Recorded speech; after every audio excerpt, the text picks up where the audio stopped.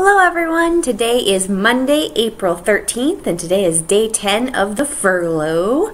And so today, following the alphabet, I'm actually skipping G because I no longer have my Godsmack shirt. But here's a picture of it. And so I'm skipping to H. And I'm a little torn. I love Hailstorm, but they're a band led by a woman, so I want to wait till a Wednesday, but they're H. So I did a little double dipping today, but I'm mostly going to talk about Hell Yeah. So the t-shirt I'm wearing today is from my third Shiprocked. So yesterday we talked about my first Shiprocked a little bit, and this was my third. And my third one was actually headlined by Five Finger Death Punch again, so kind of tying that in from yesterday. Also found the picture of this Shiprocked's meet and greet with Five Finger Death Punch, which you didn't get to see yesterday, so here's that pic.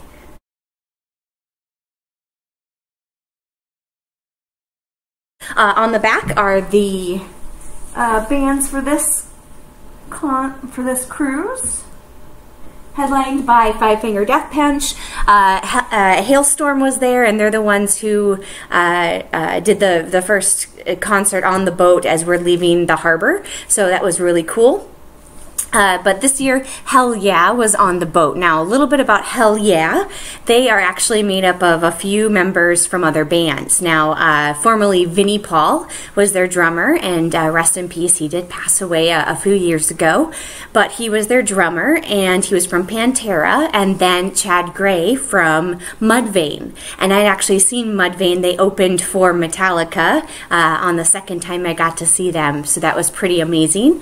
And Mudvayne, their sound is just very visceral. Like if you have extreme anguish inside of you and you were to personify it in music, that's kind of what it sounds like. So it's just very visceral. Obviously lots of screaming, lots of very, very, very heavy sounds.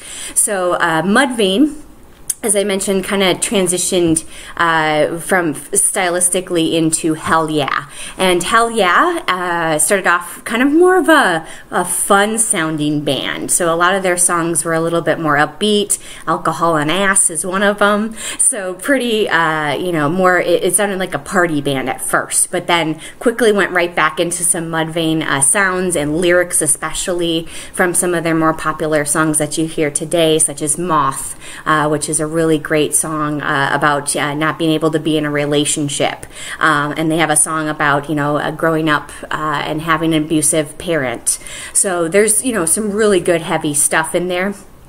And unfortunately, as I mentioned, Vinnie Paul passed away a few years ago. They do have a replacement, so they do still tour. And on this last Shiprocked just a few months ago, we got to see them again with their new drummer. Hell Yeah Live is just pure, just as I said, anguish personified. When you see it on stage, you just feel it with them. However, the sound does not translate well from the album live. So every time I hear them live, it just halfway through the song, I'm like, I think I know what song this is.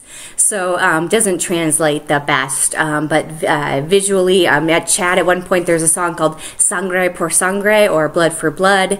And one of the band members, to start the song, spits a big thing of blood in Chad's face. And so for the rest of the song, it's just dripping with this blood. And it's a really great visual.